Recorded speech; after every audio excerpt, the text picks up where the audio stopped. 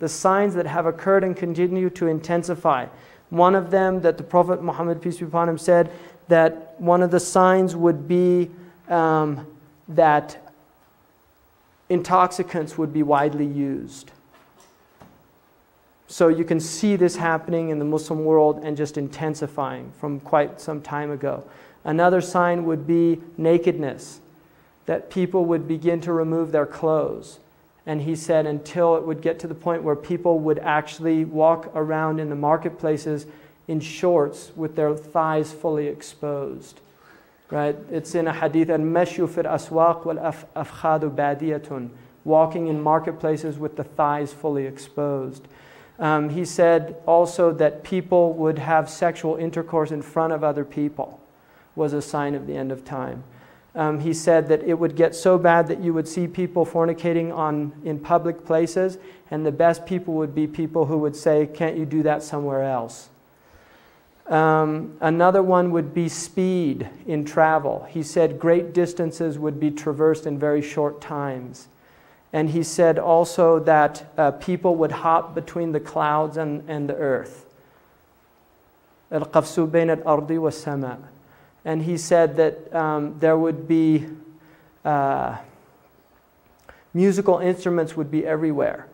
And he said that also that people would dance with instruments on their head, which some have interpreted as headphones. That they would dance with instruments on their head, and they would spend the whole night dancing like that. And he also said that you would see singing women prevalent in public spaces. Because traditionally that was something that people did in private things, but he said it would become out open into the public. And he said that there would be many people he said takthur al-hawsat, which would be whisperings, like there would be many confused people that would have a lot of psychological type of problems. So, I mean, I could go on and on, it gets quite depressing. Those are signs. Now then there's the big ones. In which the Prophet, the biggest of all, is called the Antichrist, is the Dajjal. The word in Arabic is from Dajjala. It means to smear a camel with tar. In other words, covering the whole body with tar. Smearing the part that is mangy or scabies. So it has the idea of hiding illness or sickness, covering it over, right? Covering it over with a black pitch. To lie. To conceal truth with falsehood, concealing the truth. He enchanted or fascinated. So the idea that the Antichrist is an enchanter or a fascinator. People are fascinated by him.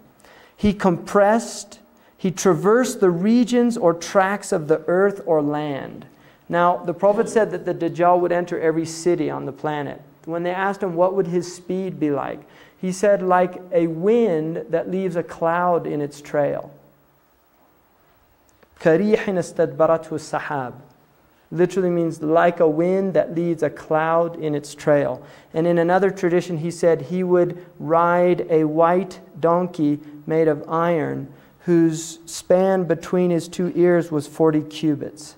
بَغْلَةٌ مِّنْ حَدِيد, as the hadith says.